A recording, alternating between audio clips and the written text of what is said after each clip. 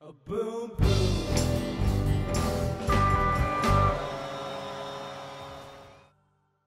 Hey, it's Time Bomb. If you're new to the channel, hit that subscribe button for daily updates.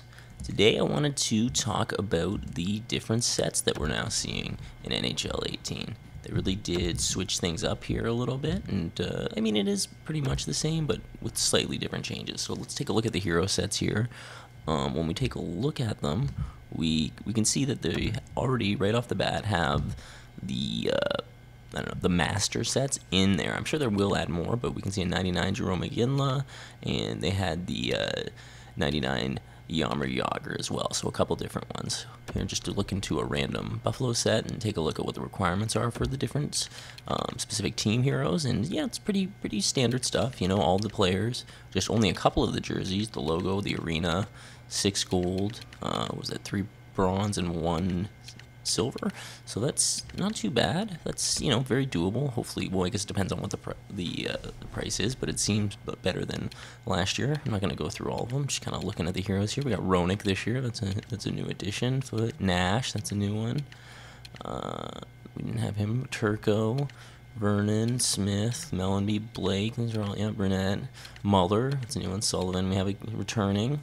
Daneyko, LaFontaine, Graves, Redden, Hextall, Murphy, Kachuk. Is Kachuk new? I think Kachuk's new. Owen Nolan, that's new. Boyle, Wendell Clark.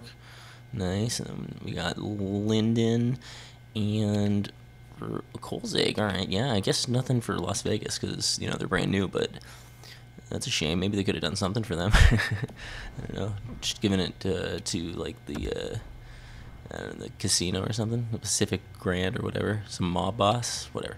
Anyway, so here we go into the draft champions rewards. We see these. You can get, you know, it's the same setup. You get a 1 token per, so that's 10 for a gold pack. So you can kind of that's decent. And we see these 85 overalls are the initial players for the draft champions rewards, which are, you know, not too crazy as well. It's about 30 of them, so that's, I mean, pretty doable. You can build a decent team just playing through draft champions. Alright, here we go into the hut tips, which is just some little, I don't know how to call them. I guess it's basically like a collectible. I'm familiar with them from Madden. They'll just give you, they kind of just try to explain how the game is. This one, you need 10 of them. And I think this one right here, I didn't do it here while I was making the video, but you can, because I thought I needed more of them, but I actually do think you get all of them in your starter pack. So you can do those yourself. There's like these player upgrade sets here, so this is kind of a new addition. You can do bronze to gold, it takes 3-5.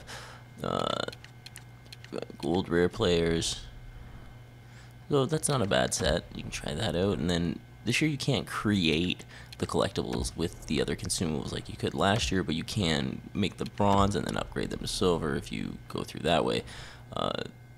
You can get the bronze to make the silver and so forth. I guess you still have to get the collectibles from the first place, off the marketplace, or through packs. So they are kind of controlling the release of collectibles more this year. And then, yeah, of course, the same way you can get them through Carbon. So I think we're going to see a lot less of those collectibles on the market, and they're going to be a lot more expensive. So, I mean, it's just one way you can see EA is making that whole market dependable on buying packs, which is something they started to do more at the end of last year too, so it's gonna make that kind of a tricky area of the game. So I don't know how I'm gonna be. That was an area that I really like to make coins off last year, so not being able to do that is kind of a bummer.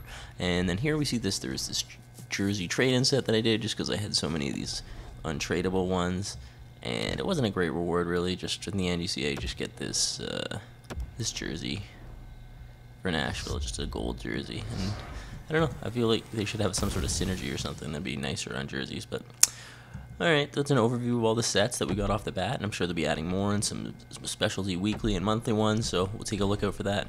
Thanks a lot for checking out the video. Hit that subscribe button. I'll catch you later. Boom boom.